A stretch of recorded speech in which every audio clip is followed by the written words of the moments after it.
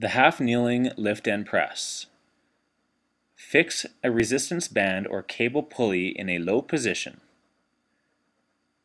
Start the exercise in a tall half kneeling position and be sure that you are not shifted forward or back through the pelvis or torso. Essentially, you want a straight line to pass from your ear, through your shoulder, through the hip to the knee in the tall half kneeling position. Maintain this tall and strong posture as you pull both hands to the chest, then press out over the top knee.